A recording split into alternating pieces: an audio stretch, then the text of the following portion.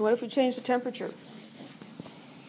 Well, if we have a reaction that involves absorption or emission of heat, then we can think of heat as a reactant or a product. If we have an exothermic reaction, we can think of heat as being one of the products. When we burn natural gas, it produces heat, right? We don't normally write that in the chemical reaction because it's not matter, but it is something. It's energy. So we can write it as a product. Raising the temperature is like adding heat.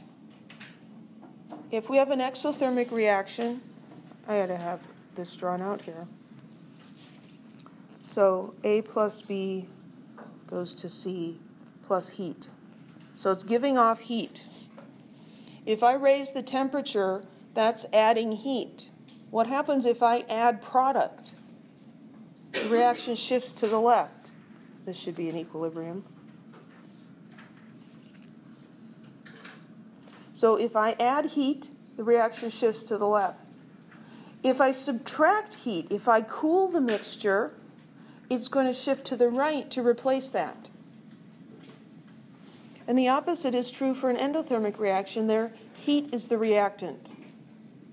So if you can remember the increase in the concentration or decrease in the concentration of products and reactants, think of heat as a product or a reactant and just follow the same pattern. So here we have an exothermic reaction that's releasing heat. If we add heat, the reaction shifts to reduce that. If we remove heat by cooling it, the reaction shifts to replace that.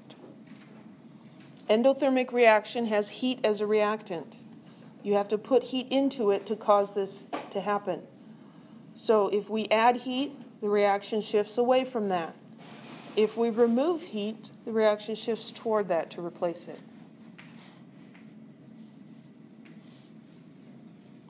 So this reaction actually is really neat because N2O4 is a colorless gas and NO2 is a brown gas.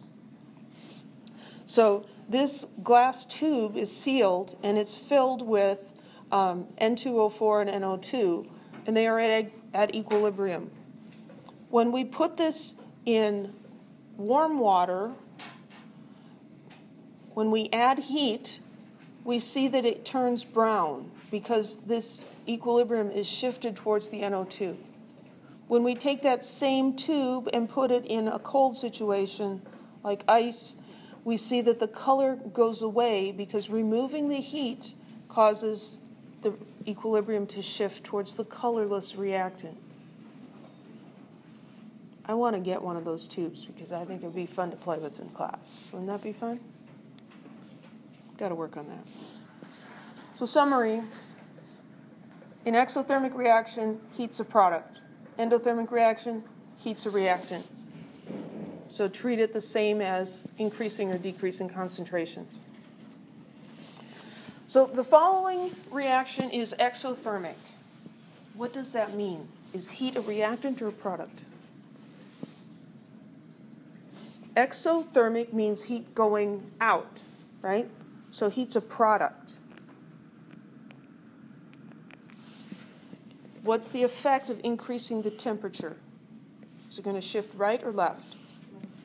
It'll shift left because increasing the temperature is adding heat. It says, I don't like that, I'm going to go over here. If we decrease the temperature, it'll shift to the right to replace that heat. Okay?